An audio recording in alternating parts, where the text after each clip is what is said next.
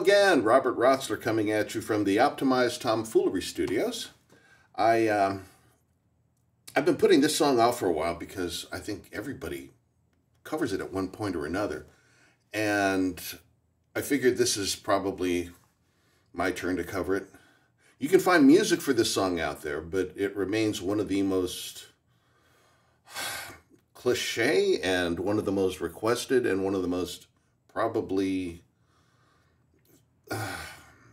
what's the word I want? There's a word here. Not wanted. In fact, what's the opposite of that? Most dreaded song that you can acoustically perform. And that is Kansas's Dust in the Wind. Now, this is a song that just about every campfire will include at some point or another, so you might as well have this arrow in your quill. The song is actually fairly simple. You need a guitarist. I'm sorry, but you need a guitarist. And once you have a guitarist installed, this will be your part. You will start on first finger on the D string E. We want that note perfect because if you play it right, the E string rings just a bit. So it's a lovely note for us to start on.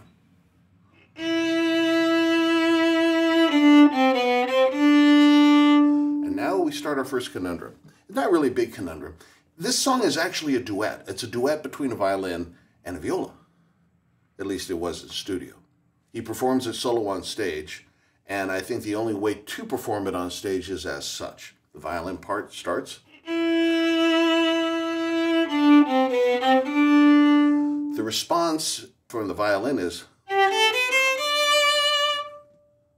So let's take those two bits apart. Starts first finger D string. We're going to go down to the G string. D, C, B, C, D. And then we're going to continue this line, third finger G on the D string. Up the C major scale to D. Third finger now goes back to this G string on the C. C, B, A, B, C. We're going to go now second finger F on the D string. F, G, A, B, C, B, A. We're going to go back up to that C real quick. Those notes are B, C, B, A, G, A, G, E, D, E. Same figure.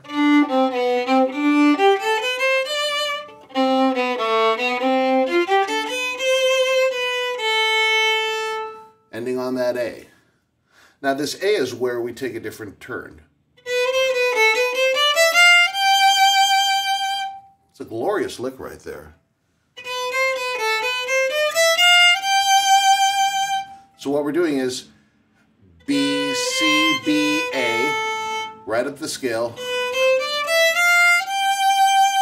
to the second finger on the E string G. Now we begin a lovely series of falls.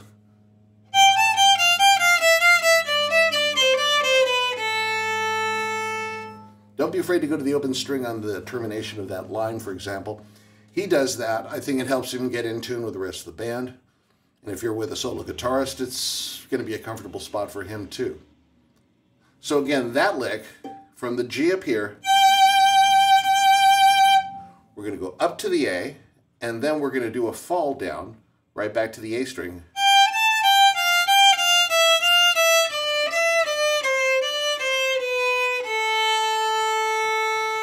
Couldn't be easier. It's all in the key of C major right here, or A minor if you'd rather.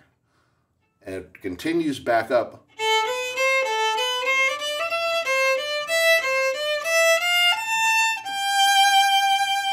Back to that beautiful G. This line's a little different.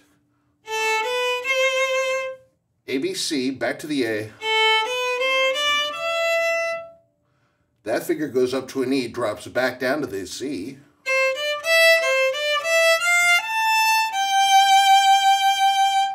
and then one more descent back down to the A.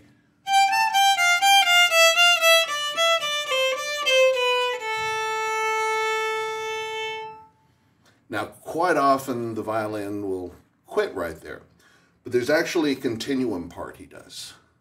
What he does, if you're helping your guitarist out,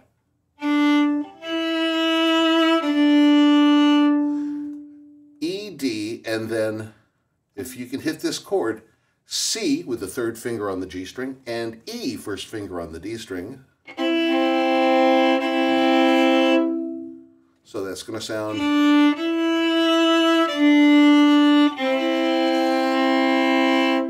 From there we go first finger G string with an open D to open strings, and then first finger on both strings. First finger A on the G string and E on the D string simultaneously. So it'll come out like this.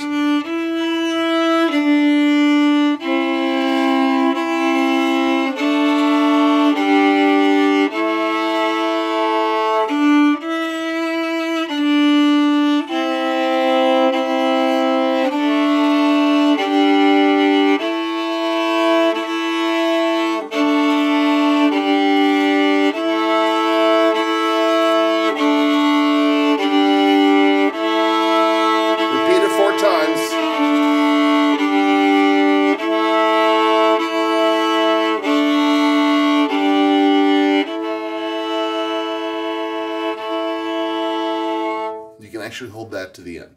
Fade out, you're a hero. Now then, we're going to show that from up above so you can see just what the hell all that was about.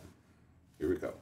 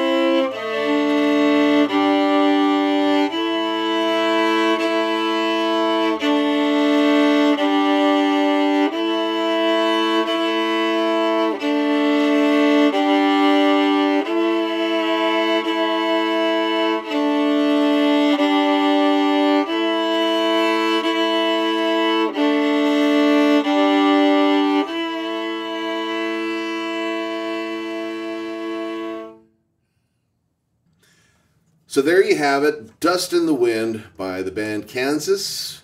Again, find yourself a guitarist, ply him with whatever alcohol you need, and he'll play it. Everyone does. Just short of Led Zeppelin's Stairway to Heaven, it's a lick just about every guitarist knows.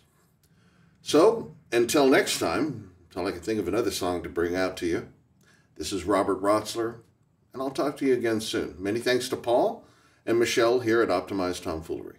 Until next time.